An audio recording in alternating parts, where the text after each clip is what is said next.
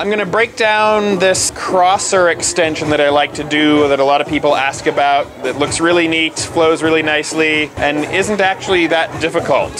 Prerequisites are knowing how to do split time, same direction crossers. From these crossers, you're gonna pick a hand. So I'm gonna pick my blue poi here, which is kind of above my shoulder. And as it comes out from behind that shoulder, I'm going to extend it around and then put it back behind my shoulder. So you want to get used to doing that a few times, which is kind of a fun flourish in and of itself. Once you get used to that side, take the other side. Now my orange poi, which is kind of under my armpit, as it comes out from behind my shoulder, under my armpit, I'm going to extend it around as well. So I'm dropping it out of my armpit around and then tucking it back in.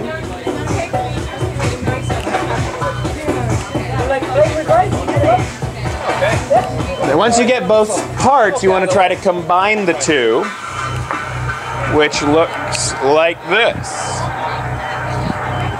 You'll notice there's this nice sort of sliding along the arms. And so let's break that down. So to practice the arm position, get your arms into the same position that you were for a crosser, but let's put the hand on top out like this. Now what you're gonna do is you're going to swing this hand down, sliding along it with your other hand until you've got a cross down here. Now slide what used to be the extended hand up to the shoulder on the other side. From here, you're gonna slide up until you've got a cross up over your head and slide this hand down into your armpit.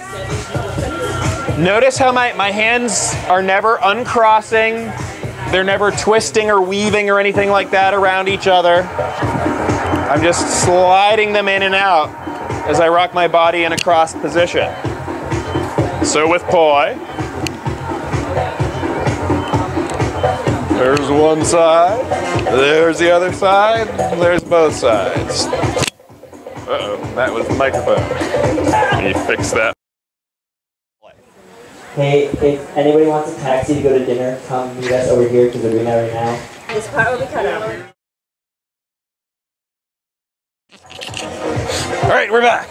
So this time we aren't going to slide, which means we won't be extending and contracting. We're going to be extending and then doing a bit of a flower petal or like a momentary isolation.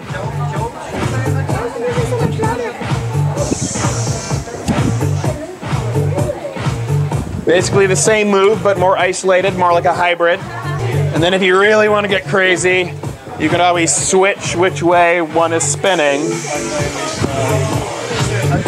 That's too trippy!